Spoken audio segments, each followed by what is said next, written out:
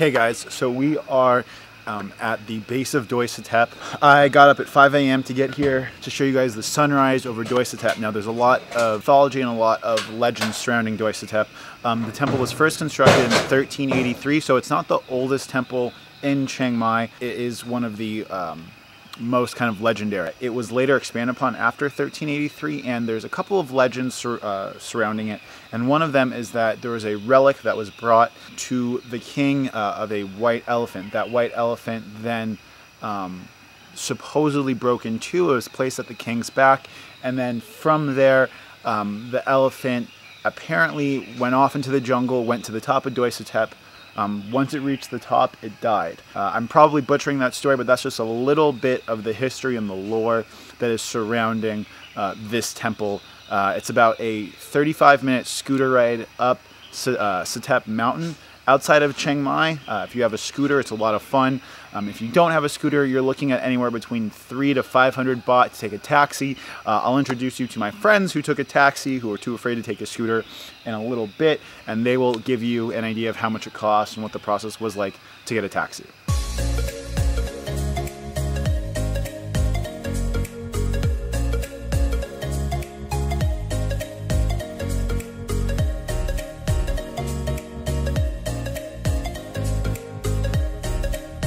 Got to Doi Suthep around 5:15, 5:45. Didn't have to pay because we got there so early. Always a plus. Actually, I walked in on a large group of monks that were praying.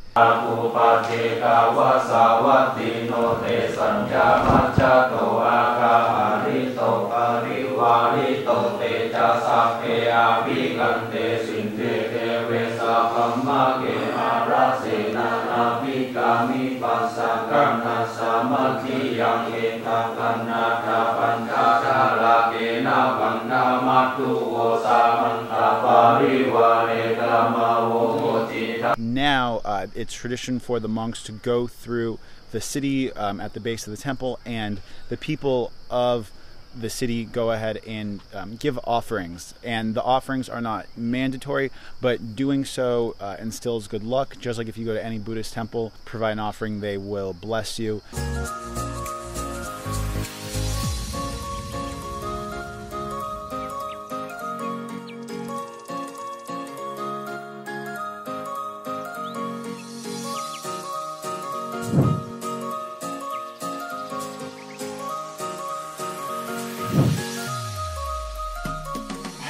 From the backside of Doi Suthep, there is a lookout that will look over all of Chiang Mai. Now, depending upon the season that you guys come, it might be too hazy due to them burning the rice fields. It is far too hazy to see Chiang Mai down below. Instead, I flew it, got some drone footage for you guys. Enjoy.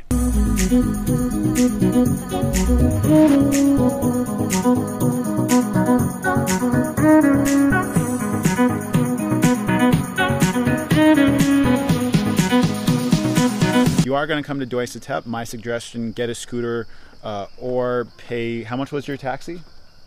About 300 baht.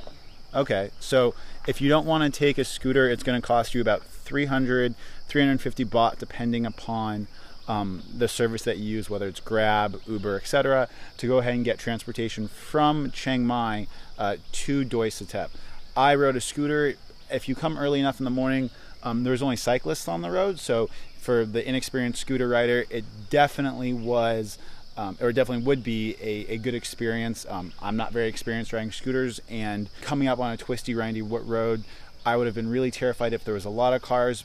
Coming up here empty, not so bad. I would definitely call this a successful mission to Doi Suthep. Not quite sure what the rest of the day is going to hold in store. You're going to have to watch the rest of this to find out. So if you are going to make the trip to Doi Suthep Temple, I would highly suggest making arrangements to go ahead and see Bhuping Palace as well as the National Park. We're currently at Bhuping Palace. Now, rules and whatnot here are a little bit stricter than everywhere else, simply because this is an active government premises. The royal family comes here when they come to northern Thailand, so there's the possibility of royalty staying here. So there's a very strict no drones. Women have to wear long shirts that cover their elbows, and a normal shawl or something like that, which would normally be appropriate in a temple, will not be appropriate here. Right now I'm going to show you guys a little bit of the garden, and it is absolutely stunning.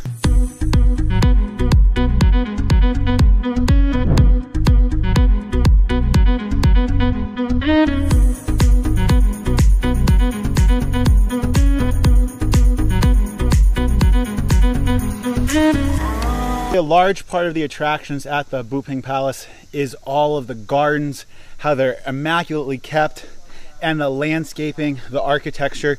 It's phenomenal. It's for someone like myself, I normally don't like plants or stuff like that, but it is so immaculate, so perfect.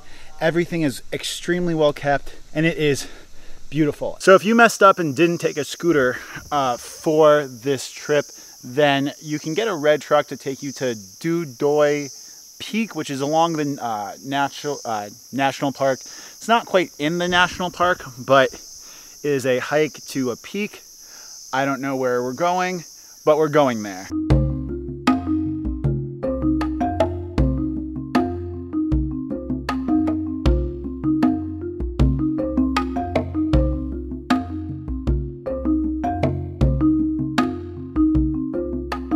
Okay guys, we've been trekking through the jungle now for about 35 minutes or so. We're at the highest point of Doi Suthep. It is the peak. As you can see behind me, it's 1,685, I'm assuming kilometers, but I don't read Thai.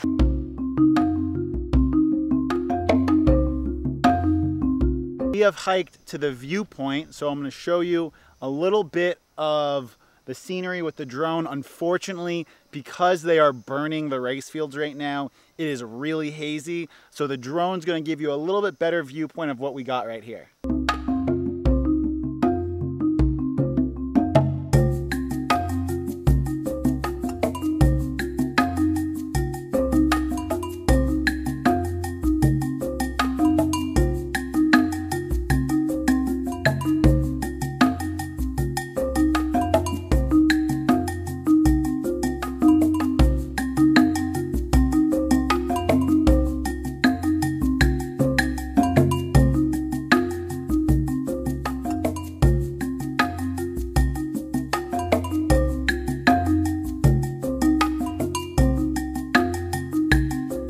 Got a flat tire, mechanic's on his way. Gotta look at some of the positives right now. I've got plenty of water, plenty of juice for my cell phone. I have a fresh drone battery. I have a beautiful lookout, and I have some time I was gonna cut my day early so I could go home, edit, provide content for you guys. We're gonna go ahead and fly the drone a little bit because we have nothing else to do.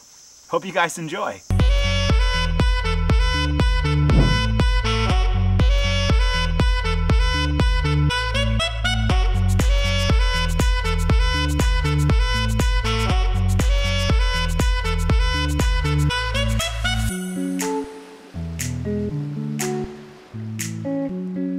So one of my favorite things about being in Thailand is just how willing to help and how warm Thai people are. And they really, I feel like that all the Thai people I meet here, they're very, very excited to make sure that you enjoy Thailand.